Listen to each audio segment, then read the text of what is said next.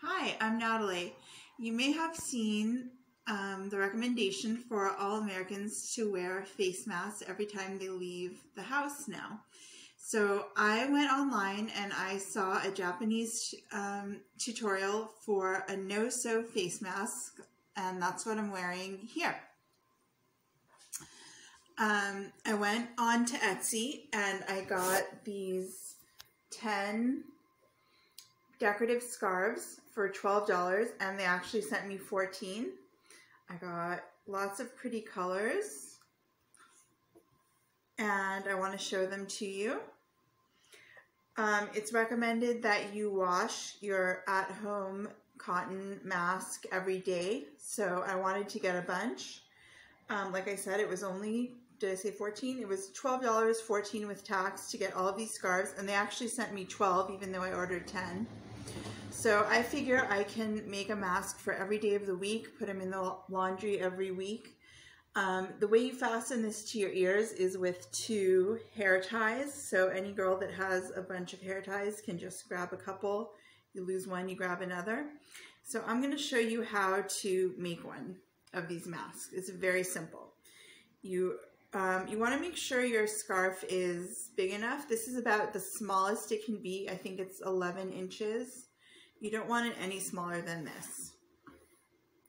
You turn it face down. You fold it right into the middle and make sure you make a crease. Fold the other side to meet it in the middle and make a crease.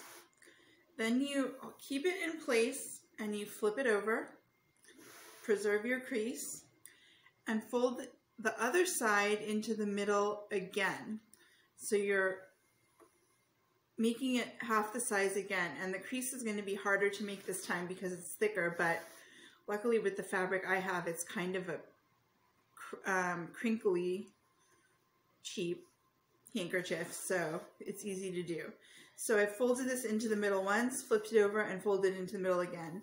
Now I'm going to preserve the creases, turn it over again, and that's all I have to do. I'm going to fold in the ends a little bit and try to crease it as best I can.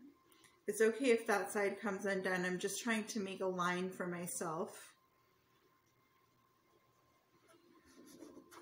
so that I know where to put my hair ties. So that's what it's going to look like.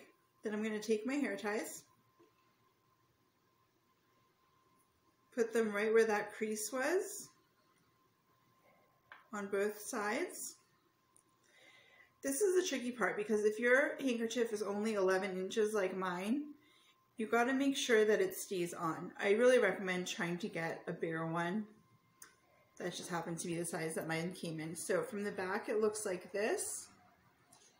So as you can see, if you can get the scarf to fold over, like all the way over, that would be better. This is just going to be clinging onto my cheeks really. So I'm going to hook it onto my ears, trying to make sure it stays together.